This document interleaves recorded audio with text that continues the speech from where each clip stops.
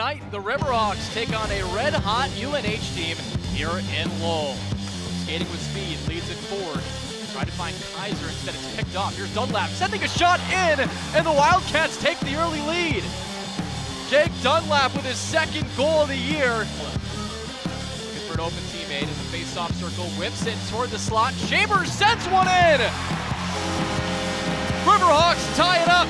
Brian Chambers with goal number 6 on the year. Instead, it's still 1-1, and both teams getting scoring chances early and often. Here's Fowler, sends one in!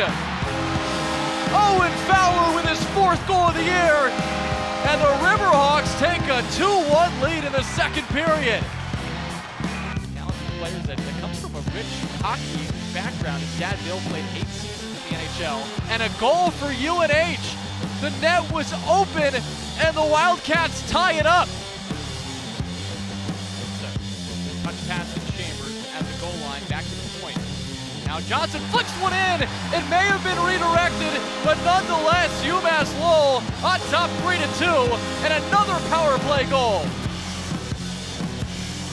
Here comes the Riverhawks. Kaiser sends one in. Zach Kaiser puts UMass Lowell ahead 4-2. Ricochets off the glove of Griggles.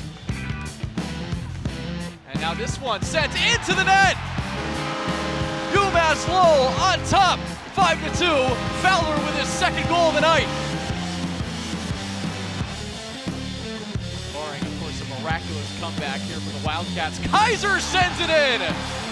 Zach Kaiser with his 2nd goal. 2 Riverhawk players with multi-goal games. And Kaiser now with 8 goals in the year, and he puts a cap on the night. UMass Lowell pulls away with a resounding win over the Wildcats. UMass Lowell takes it 6-2 over UNH.